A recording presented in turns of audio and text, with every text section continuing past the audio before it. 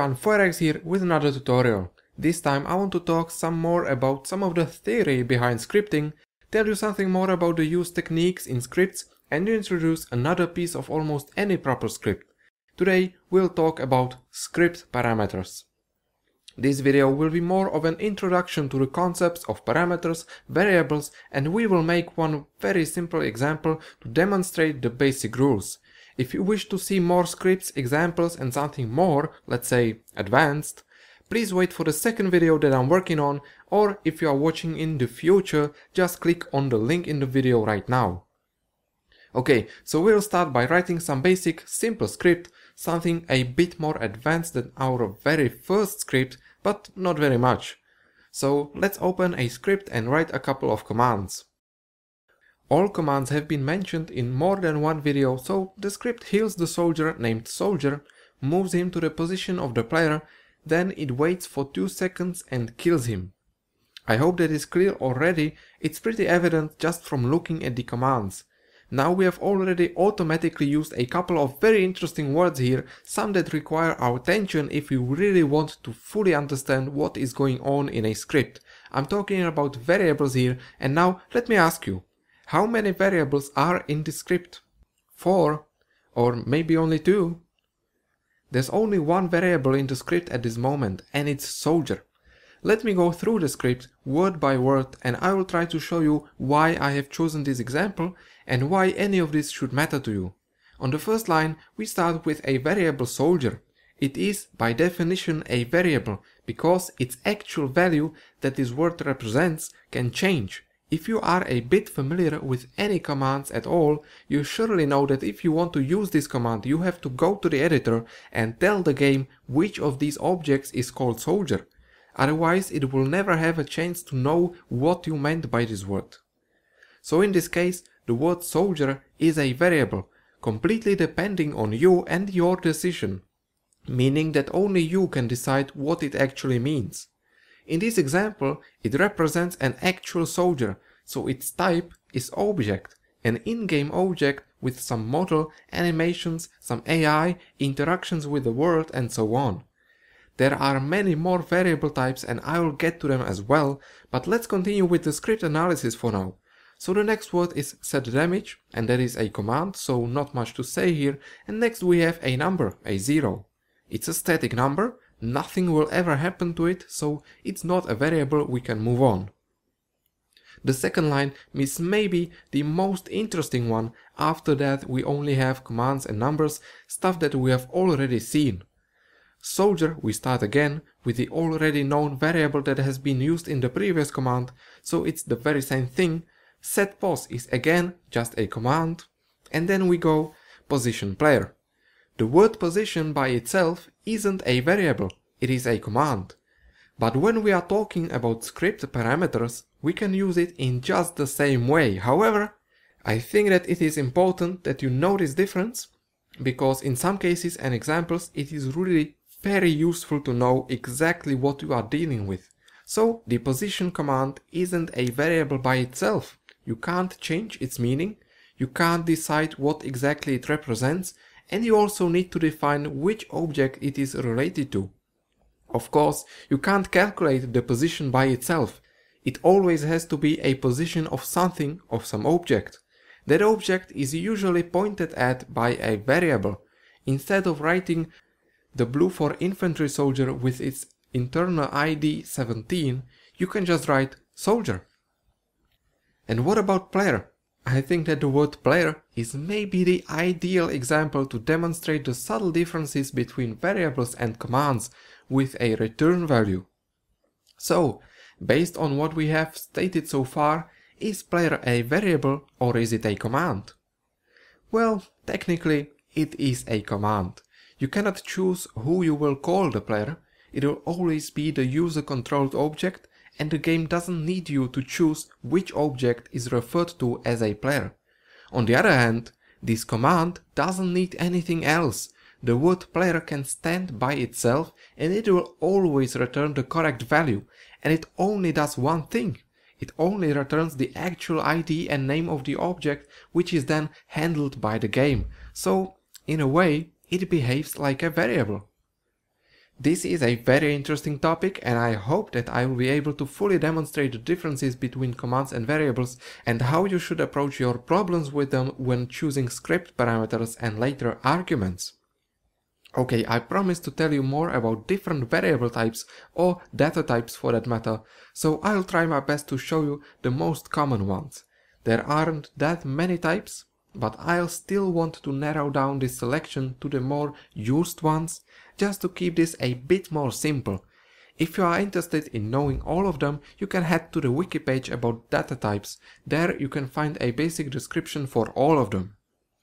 Of course, we have the most common ones that form a part of many programming languages as well, because they simply are needed almost everywhere. Numbers that can represent a real number, that means both integers and floats, to a magnificent precision of 7 decimals. Also arrays are present since the very beginnings, capable of storing other values. There are many discussions on the game forums about arrays and their capabilities, and it's definitely a big topic once you start working with some fine details. Boolean, true or false, don't mistake it with a number, a logical 1 or 0 is something different. Object or group are game-specific types. You will probably not find them outside Arma world, at least not in the same way.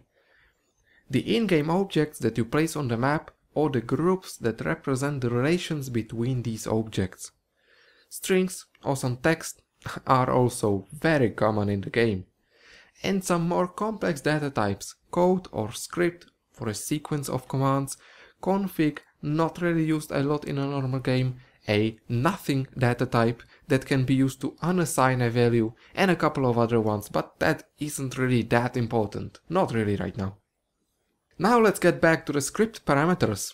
A script doesn't necessarily need to have all variables static and already given to it. Instead, we can use parameters to substitute some parts of the code with more variables that we will define well after writing the script itself.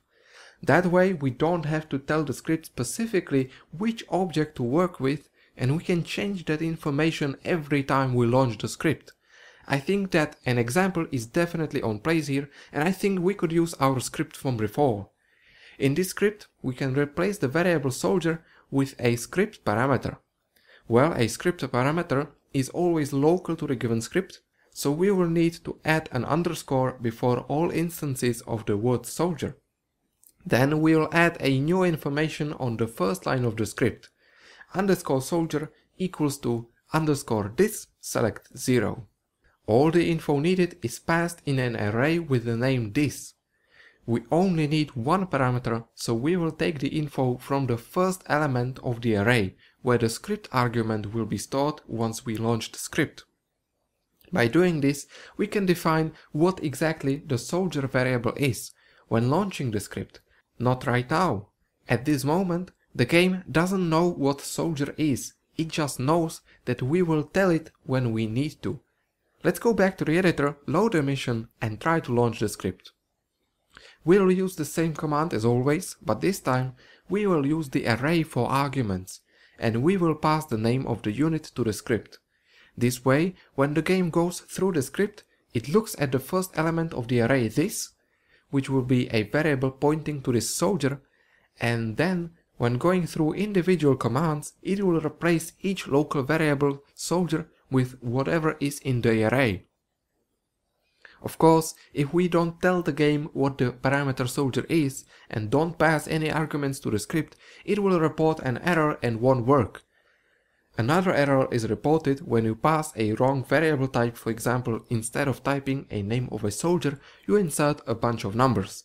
The game expects a variable of the type object and will not accept your data.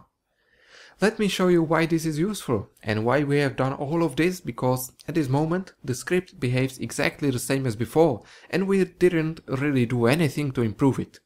Well, let's say that we want to work with more soldiers. Let's place 2 more soldiers on the map. I'll name one of them soldier 2. Now we can use the script again, so we'll launch it once with soldier and once with soldier 2. As you can see, with only one simple script, we are now working with 2 units and we didn't have to define anything more to use the second soldier. For some reason I don't want to give a name to the third soldier, but that's okay. I can just use his init box to launch the script again, but this time I will use him instead of soldier or soldier 2. Now I can work with 3 soldiers, and I still have my old simple script. And this is the biggest advantage of script parameters. You can quickly change different values, call one script several times with different results, and save a lot of work for yourself and potentially for others. I will show you one more example. It will be again a very simple one. We'll be using a command createUnit to create soldiers, and we'll use a script parameter to define the number of the soldiers created. That way we can use one script to spawn several groups with different numbers of soldiers, and there's no need to rewrite anything. Of course, the script isn't fully efficient yet. We could do a lot more stuff in it, but let's leave it for now. And as you can see, I have used a script parameter here to set the maximum number of units spawned. Then I made a variable type number, set it to 0, and in the while section I increase the I value by 1 each time until it reaches the maximum number, and at that time the script stops spawning new people. I would say that this is a very easy concept where we can demonstrate both using variables productively in a script, and we can show up the script parameters and their use. We'll launch the script with a number that is the number of units spawned. That number can be different each time, and we are still using one script. Of course, a logical expansion for this script would be to pass a location at which the soldiers spawn as another parameter, and maybe regulate the maximum number of soldiers to some lower value, like 12 being the maximum. That can be easily done just by adding very few lines to the code, and of course, you can try and improve these scripts yourselves so that they fit your mission's needs. I want to highlight the possibility of adding a location as a parameter to the script. I was talking about differences between commands and variables here and didn't really explain why that is so important, so please bear in mind that you can always pass a variable as an argument, but it's not always the best idea to pass a command, especially a command that executes something. For example, it's an equally good idea to have a parameter soldier and then have a command position to get his position on the map, as having a parameter that directly gets a position of an object. The only real difference here is the way you work with the passed data. However, a command setDamage changes an object and influences the game, and it's actually quite awkward to work with in a script when it acts as a parameter.